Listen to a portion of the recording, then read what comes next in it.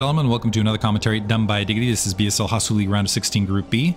Or anybody else, I need to figure, is there like an official like greeting where it just includes everybody? Where it's like welcome everyone, aside from welcome everyone? Because there's like ladies and gentlemen, and then the other pronouns in between is like welcome, they, it doesn't matter. Everybody's welcome here to this cast. That is what you should know. That is the important bit, that everybody feels welcomed. Upper left-hand corner, we got White starting as the red Protoss. Bottom right-hand corner, we got DJimmi, or DJimmi, starting as the blue Protoss. A lot of Protoss this season in Hasuleague, which feels like it's kind of moved back to its stable state of a lot of Protoss. I do want to get back to, this is on lobotomy once again. It's kind of a weird map, so I'm going to point it out really fast. So natural expansion, kind of a gap, no eggs, notably. Low ground here, kind of a, honestly, multiple attack angles on a base that has less gas than usual. Out in that corner, you have this base in the corner that has 5,000 gas, but a ramp from the north in that small defense point. So closer reinforcement point, but kind of a wider attack angle into a smaller attack angle and like a little area up there. And then you have these bases bottom left. Honestly, this almost seems like easier to defend. Your bottom left, full 5,000 there. Minerals, mineral only oddly there, and then it's a two-player map with some ramps. The interesting feature here is it's just got this teeny little gap. This is the natural engagement route, but just that teeny little space right there. Big ramps leading up, or big mid areas leading up to ramps across the rest of the field. Getting back to previous games and things that happened. So in the previous match, we had Monkey Toss against, going up against Byaxter, and he was going for a Forge +1 weapons rush. And I do want to comment that when you're dealing with just Dragoons, that doesn't do anything for you. So the +1 weapons damage upgrades Dragoon damage from 20 to 22. At which point it still takes, so 8 hits at 22 damage is 176 damage, and Dragoons have 180 hit points. So it still takes 9 hits to kill a Dragoon with +1 weapons. Therefore, until Zealot leg speed becomes a thing, or there's got to be some other factor that I'm not thinking about for +1 weapons, you really don't need to worry about that +1 weapons upgrade. As Dragoons still take, at least with +1, I should go and do some study of all that. I mean, I've been casting long enough that I should, but point being, learn something new. I always love that. But point being, a +1 weapons attack rush, unless there's some sort of Zealot aspect to it, I presume, is not, you might as well save your money and just build more Dragoons. Probe wandering around in the base. We got a Zealot holding the line. The Zealot got the kill on this side. I do want to say that of the people left in the field, it looks like Jumper withdrew. So out of the people around a 16, the strong players, so Jess is around. I haven't seen Jessie in a while. Good to see her playing again. You got Jess, who's a strong player. You got White, who's a strong player. You got Fisheye, who's a contender, and then Do Life, and who am I missing? Byaxter actually looking pretty decent here and there. So I could see Do Life, Byaxter, Tucson. Tucson's also a strong player. I could see any of those guys making their way to the final, but it's pretty open field.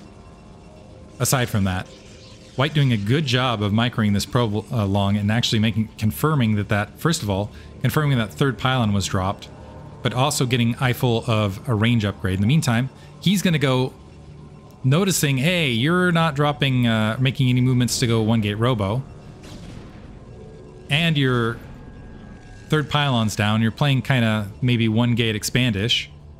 Is Jimmy going to go 1 gate expand, or is he going to drop his robotics to follow that? Robotics coming out late, so it does open up this opportunity for Dark Temple. That's a big advantage having that probe in there for such a long period of time, is you can get a better read on the build orders, and in particular, see if that gateway tech or the next tier tech is coming out a lot slower.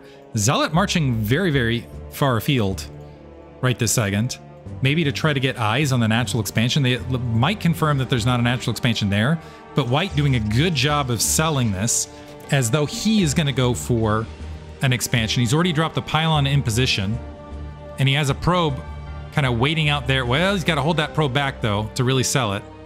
Looks like he's not going to bother. And he's also not going 2 gate with this. He's just going to go 1 gate DT, which usually is like, okay, I'm not going for a killing maneuver. I'm going for, I get my expansion up before you maneuver. And with losing that Zealot, he's going to go ahead and careening down to the natural expansion. He's up at least a Zealot, but he's got 2. So he's going to go ahead and drop that expansion. He's got that Dark Templar, second Dark Templar queued up behind this. Forge to go ahead and getting a raid from someplace. Special thanks to whoever raided. Maybe 80s Mullet, I'm going to predict. Seeing that this is Lucky Noob. That might be my prediction. I do want to say for people that want to see real-time strategy extraordinaires, 80s Mullet is in that category. Fun guy, great stream. Yep, it was in fact 80s Mullet. Look at me and my prediction skills. Amazing caster ability. Anyway, Dark Templar back to the game. Dark Templar making its way down. The Dragoons having trouble making their way single file, especially with those Zealots. With the inverted ramp, that just makes those Zealots at the closer position that much stronger. Special thanks to 80s Mullet, by the way. Everybody go follow him on Twitch if you haven't already. I presume everybody here already follows 80s Mullet. If not, what are you even doing in this space anymore? He's going to be amazing when Stormgate comes out. Just wait. Remember the name! Dark Templar makes its way in. And we have no detection. We got a shield battery and nothing else. Do the probes even realize it? Now they do. Gas gone. They're huddling up to try to survive like bees wanting to swarm a Hornet, but they can't even see the Hornet. Emergency robotics facility, and so White gonna win it off 1 Dark Templar, it looks like. And he doesn't, yeah, he has no other, so he's trying to get that robotics and try to surround the robotics so it will build. This is not a good play. 12 workers remaining. And now the second Dark Templar in the base as well. But the damage has already been done. The Dark Templar going for an inverted ramp blockade. Massive amounts of damage here. No cannon, nothing. Honestly, DJimmi has an amazing name here, by the way, but this is it. He can't even pull all the Dragoons and go for a counterattack because he can't get up the ramp. So White in firm control right here. He's going to get a Nexus kill off this potentially. And these aren't SCVs that can group up and repair the Nexus. That's just not going to happen. So as much as they want to sit back and get the observatory up, if they don't have a Nexus, yeah, they're trying to gather the resources rapidly so they can get a Nexus replanted. But, oof. That's all I have to say is oof. Yeah, there's the GG.